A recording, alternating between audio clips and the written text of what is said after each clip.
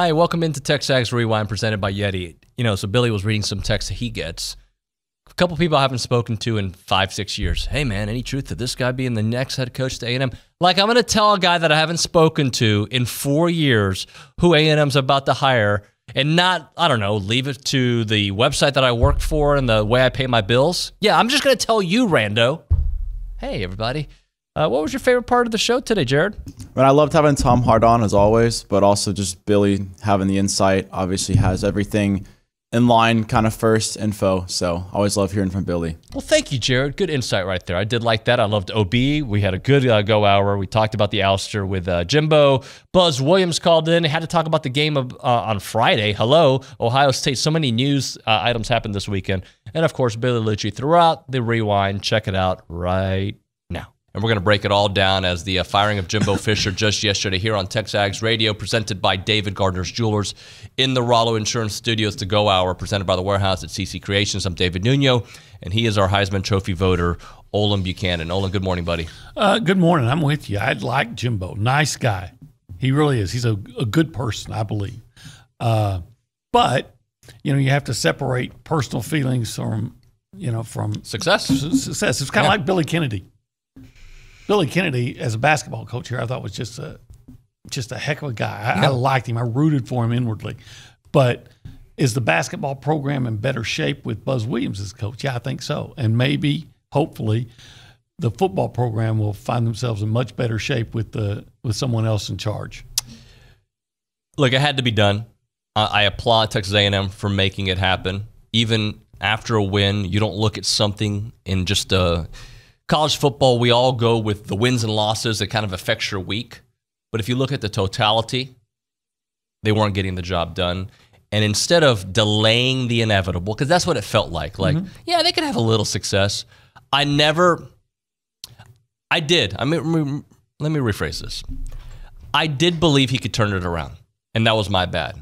I thought he could turn it around because in the offseason, they did that Hail Mary.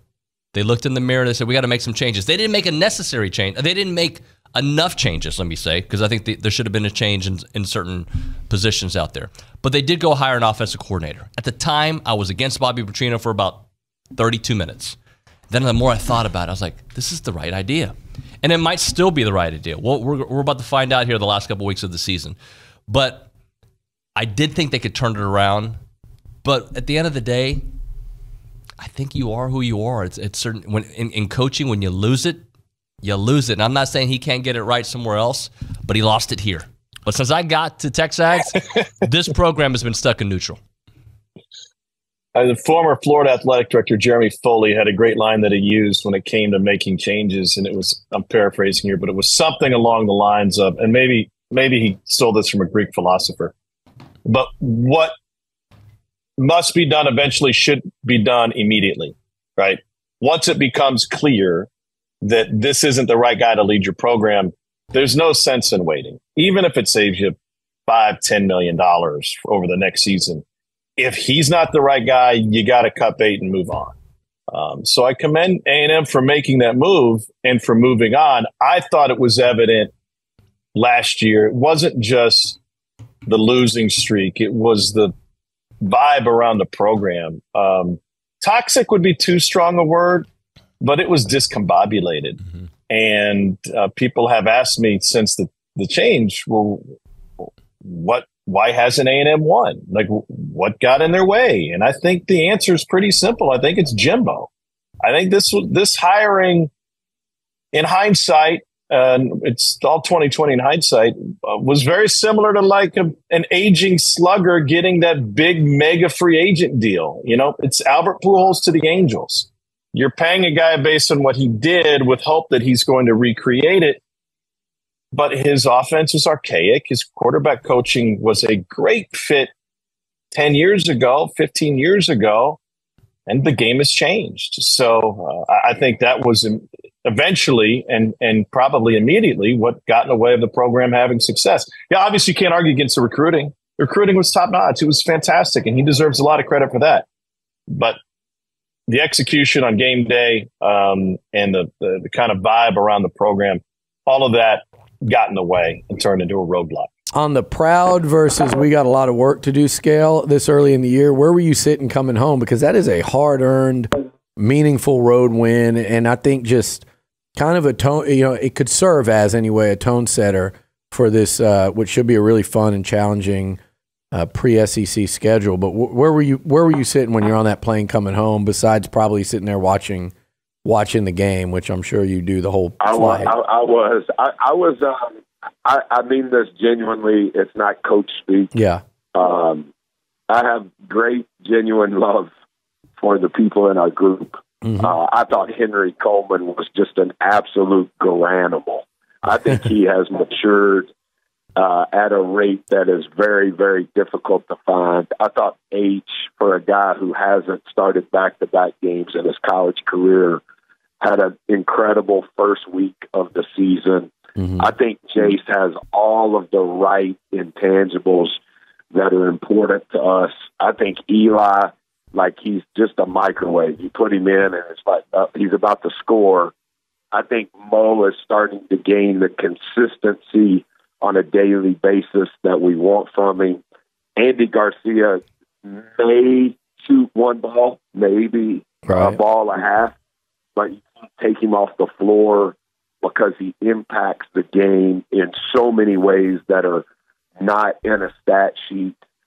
I think Solo was great on Monday, really struggled with foul trouble at Ohio State, but it's not a player. Moore's an easy guy to talk to because he's so lovable and he's so fun to watch.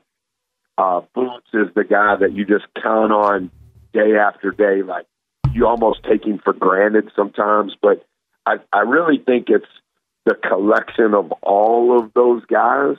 Barrett Salee, R.I.P. Sumling graphic. I heard you with him yesterday. I did tell him that. I said, can you stop with the Sumling graphic? No. And finally retire it.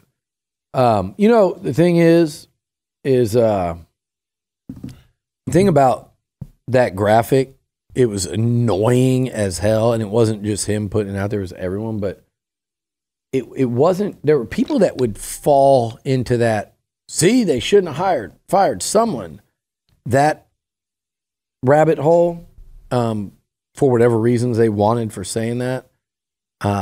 If they wanted to try to make A&M look bad in some way, I always thought I always thought if you thought that when you looked at that, you'd